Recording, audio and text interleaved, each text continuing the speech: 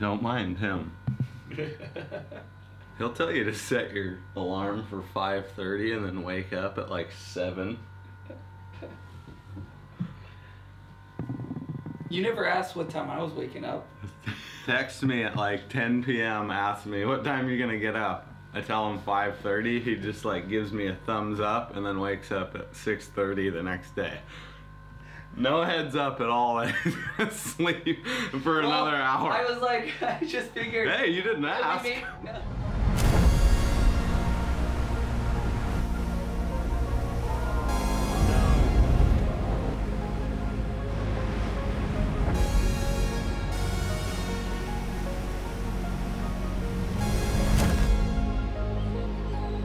I've been learning a lot about myself outside of the water from my time spent in it.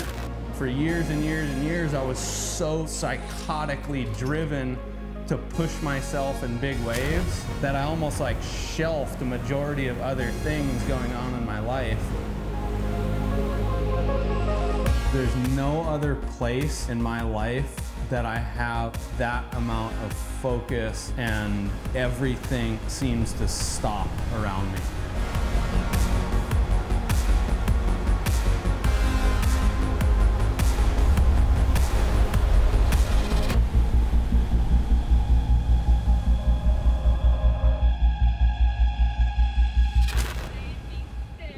Okay, bye. So much fun. Bye. Come on. We're on time. 5 a.m. on the dot.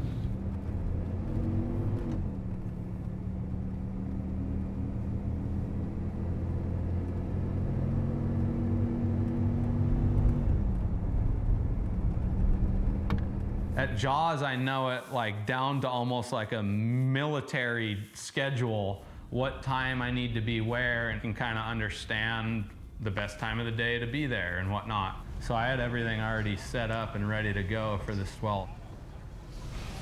Yeah. Morning. I put the skier ready. I loaded his boat with all the med gear. Luke's over there all ready to go. I'm gonna go load up. I'd refined a lot of my equipment, so my biggest excitement was coming from getting to put some miles on these new fins, new board designs, and everything I'd worked on all summer. Hey, Keith. Yo. Need a hand? Is this Ty's board? No, it's Victor Lopez. Okay. And I'm going to throw it up here out of the way.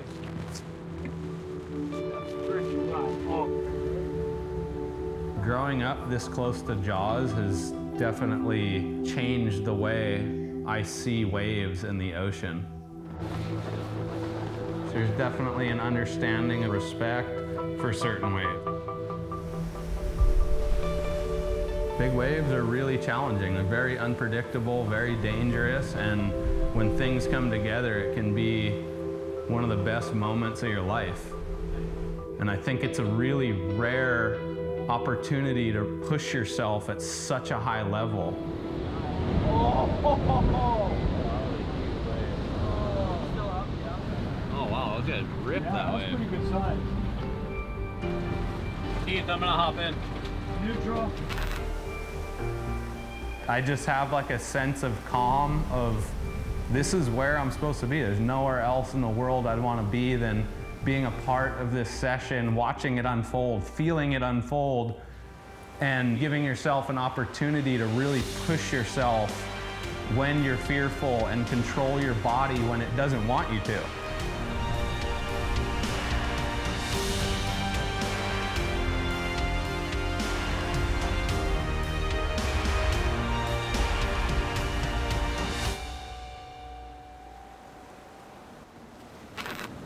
Oh man, that was so violent underwater. I was like, just like, my ears were hurting. The thing wouldn't inflate because I went so deep. Martin, it's Ian. We're gonna pack it up and head in. You guys all good? We're all solid, man. Thank you. You got probably the best tube of the day at the end there on the toilet. That was a scary sight in there, but it was good. Thanks for the help today. Tell Kai that I'll call him later when we get in. Fair enough. Thanks. The entire like week of looking at the forecast has looked really good, and Mavericks looks as good as, you know, any swell I've watched in the last 4 or 5 years there. It's gonna be cold, big, dark, and scary, but could be really good. Could be some really special waves out there. I was definitely psyched to go to Mavericks. It's a scary wave, but the wave is really good for a giant wave. There's an incredible slabby bowl, and you get these double ups that kind of just keep reforming. So it can be a very high performance big wave. The other times I've been here have been like cold, dark, stormy, foggy. I've never had it where it's this beautiful. It was like the swell was peaking at the right time, coming from the right angle. The tides were perfect. The winds were incredible all day. And it was just a really unique combination of all those conditions coming together. Oh, here we go. Look at that left. Oh my God.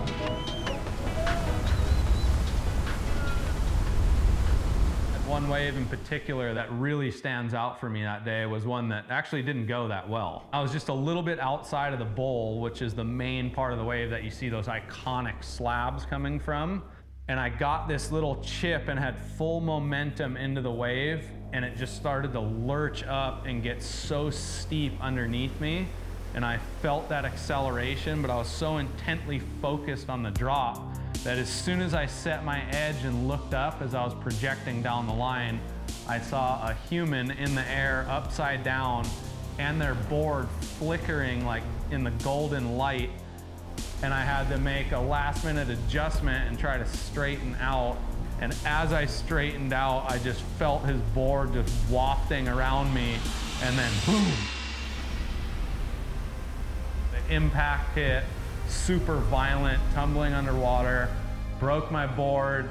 He didn't get hurt, I didn't get hurt. But the silver lining to it that stands out to me was the acceleration I felt after such a steep drop. It's very rare in big waves to have your board connect with the face like that and just accelerate, and it just gave me a lot of confidence, like a lot of positives to take away from a really ugly situation.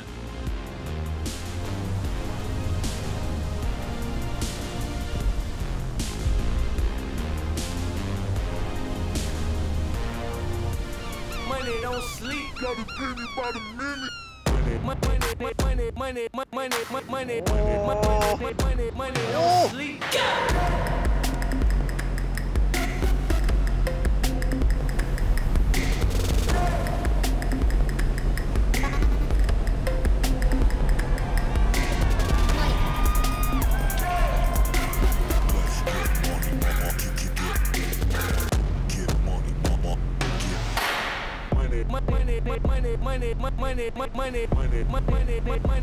don't sleep. Got it. Money don't sleep. The second Maverick swell popped up on the forecast, very similar to the first one, and we're going into the holidays, so it's just around Christmas time. This swell was slated for January 2nd, so it looked like we were gonna have the day on the 2nd, and then there'd be a couple down days, and then there was another swell lining up. And on the long range, it looked like 2 or 3 more. This is when I started to kind of think, okay, we're in like a pretty wild cycle right now.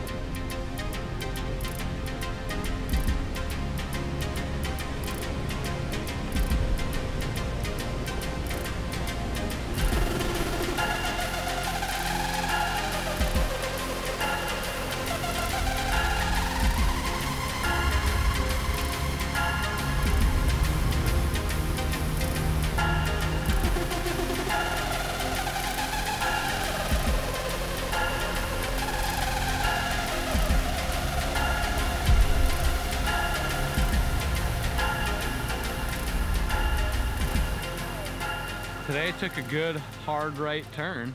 Around like 2 o'clock the wind lightened up and it just seemed to like clean up. The ocean had a better texture on it and we had a really fun afternoon towing.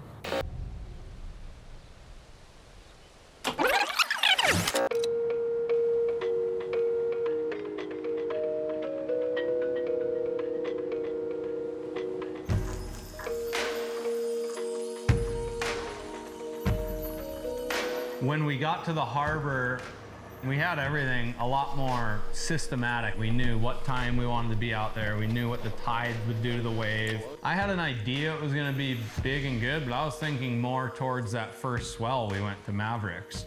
And then once we started seeing the real numbers on the buoys and hearing the concerns from some of the boat captains, like Kai and I both kind of looked at each other like, holy shit, this might be the biggest day at Mavericks any of us can remember. Oh my God. All day, it had been so intimidating. The waves were moving so fast with so much interval that it was really hard to find entries.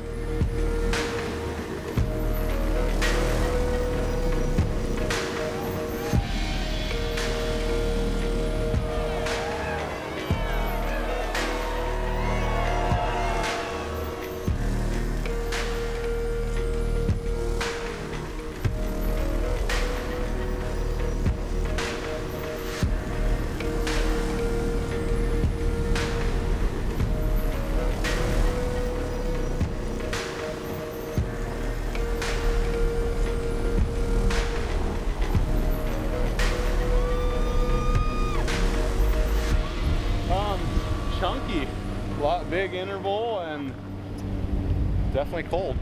They're back there, you just have to really gamble those big sets on the head. It's the end of the day now. Took a little break to get some water and pour some boiling water down my wetsuit to try to get the feeling back in my body after being frozen numb. And then I started to work my way out, and in the lineup, I positioned myself a little bit further out and a little bit deeper, hoping I might get one of those chips for a really early entry. And then the set came. And when I came over that first one, it was just right there, like big, giant, scary wall of water.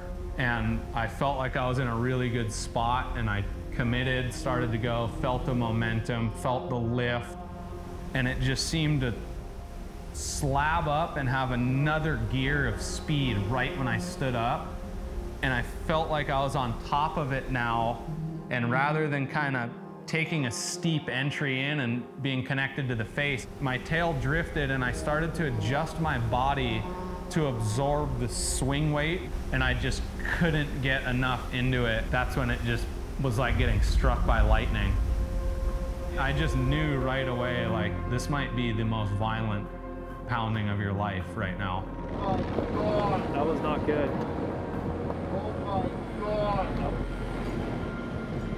I remember thinking, like, let's not waste any oxygen at all and just settle in for the ride. You made this bed, now get ready to just absorb it.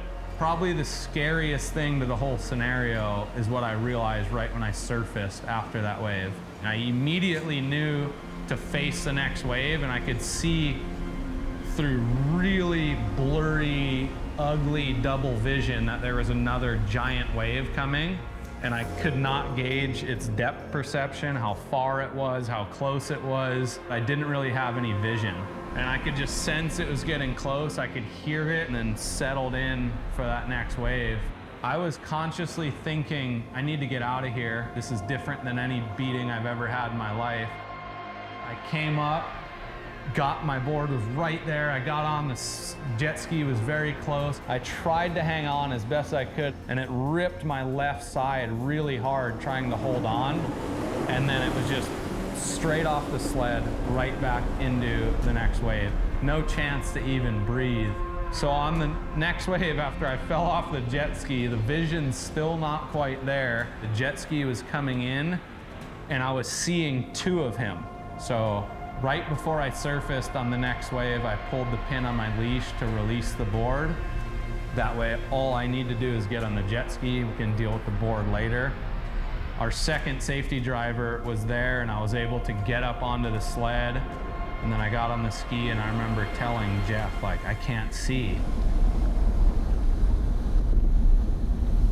And then 30 seconds, a minute went by, and then everything started coming back. The vision came back, but that was a violent ride. Violent ride. How are you, Ian? I just did some time travel underwater. That was up there with the worst beatings I've ever had. Do you need help? It hit me so violently, it sent me into another dimension where I was just like hovering over the whole scenario, watching it from above. Now we have like a dimension level of how pounded you get.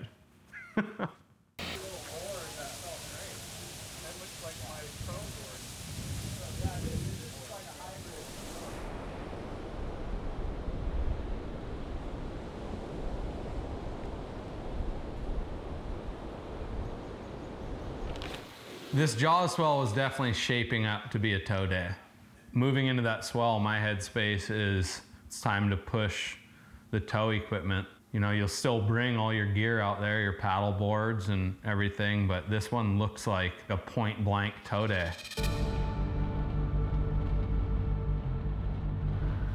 Sleep good? Slept good, yeah. Finally, a week later. Took me about 5 days to feel somewhat normal after that fall at Marcs. So we got out there and things were a little bit slow, and you could tell it was building, but it was inconsistent, a new building swell. And my brother Sean went out to get a couple waves, and then he just got a hog, like out of the depths of the ocean, he gets a bomb, the first big wave of the day, and it was like this giant, beautiful blue wave. He, you know, kicked out in the channel, and it was just like, game on.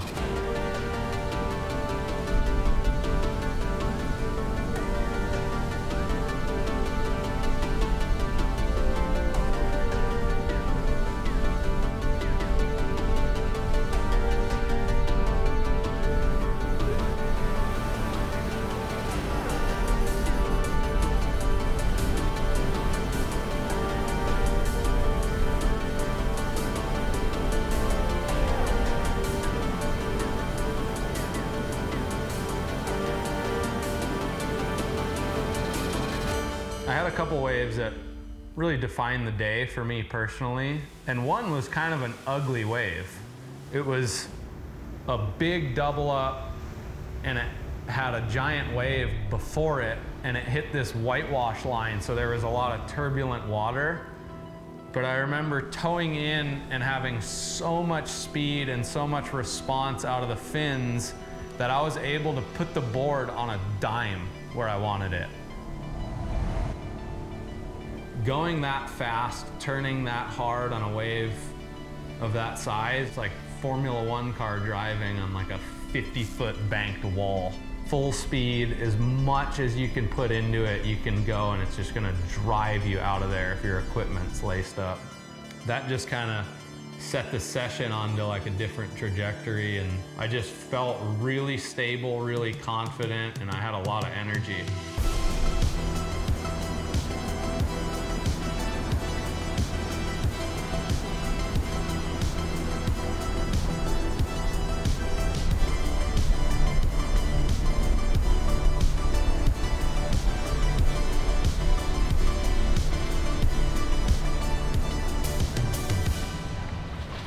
Worth it, I guess. It was like such a roller coaster of emotions today. Like every wave was the bumpiest wave of my life.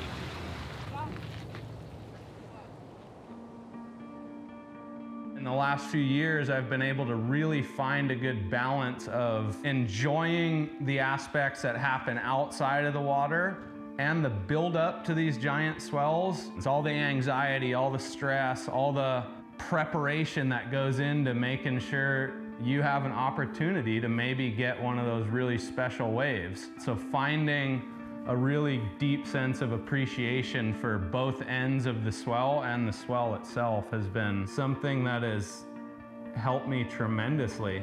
Looking back on the season in hindsight, there were so many positives to take out of those waves that it really drives me into next season. And I feel like every winter I've had where I've taken a step back and looked at it, I have so much more motivation going into the next one. So much momentum's moving forward that I just want to keep harnessing that season after season. One of my goals is to be the best big wave surfer on the planet. So I feel like if I can just push myself every single time I get in the water on those days when it feels right for me, then I'm going in the right direction.